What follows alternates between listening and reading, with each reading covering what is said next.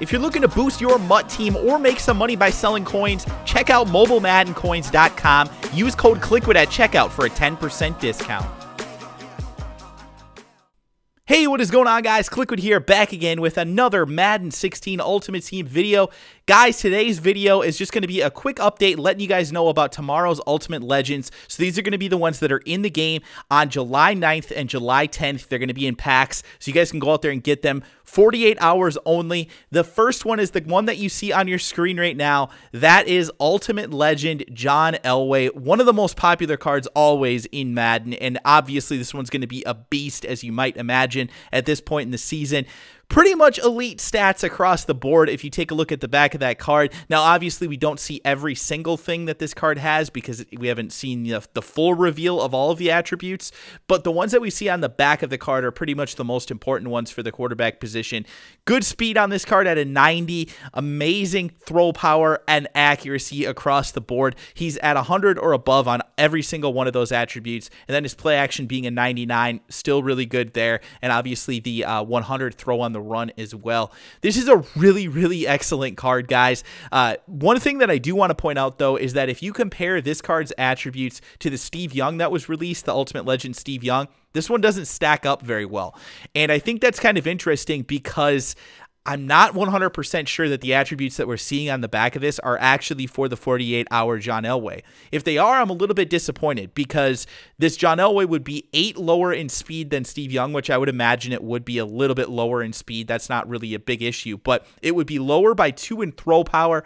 By throw accuracy short, it would be 3 lower in throw accuracy mid, and 1 lower in throw accuracy deep. Same play action and same throw on the run, but Steve Young also has a 100 awareness for whatever that matters. I'm not really certain that it does for quarterback, but my point is that there isn't really an area that John Elway is better than Steve Young if you compare the boss editions, if this is the boss edition. Now, EA has messed up before, and they've put just the standard Ultimate Legends attributes up for the boss legends before on these little graphics, so that is a possibility. That could be something where this card is actually the base Ultimate Legend, and there's a slightly even more upgraded version of the Ultimate Legend boss.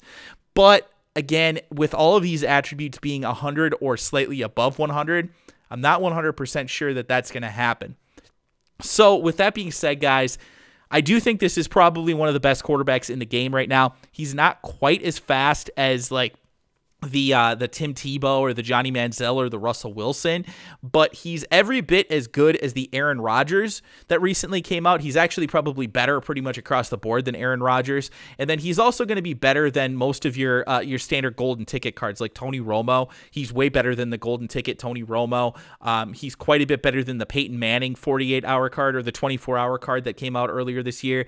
Way better than the NFL draft Andrew Luck, and he's way better also than the positional hero Tom Brady. So there's a lot of cards where this one stacks up really well against. It just doesn't necessarily stack up well against the Steve Young.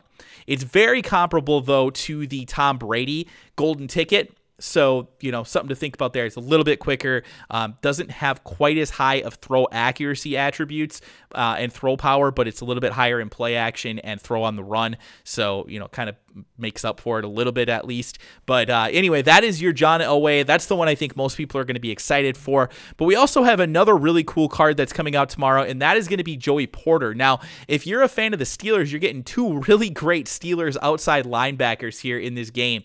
It's kind of funny because 2 of the top, I would say maybe even 3 of the top 4 right outside linebackers in this game are your actual, or maybe 3 of the top 5 are Steelers players. Now, obviously, the Steelers are known for having great outside linebackers throughout their history, but like the James Harrison card, that card was really good. The 4th of July version that came out, great card. Then there's obviously the Greg Lloyd that came out a couple of weeks back. And then obviously this one that we're getting tomorrow, Joey Porter. That is an amazing card. Take a look at those attributes, man. He's just a monster across the board. Very, very comparable to the Greg Lloyd. He's a little bit lower in a couple of the attributes, but still just an absolute monster. And he has 97 speed. That is freaking insane, dude. Like, the only outside linebacker that has better speed is the Telvin Smith golden ticket, but the Telvin Smith golden ticket is lower in every other attribute across the board. So at least the ones that we see on the back of this card. So definitely a great card, I guess I would say, for Joey Porter. And again, he's either the best outside linebacker or the best right outside linebacker in the game, or at the very worst, he's second or third in the game. So this is definitely one that's going to be worth a decent amount.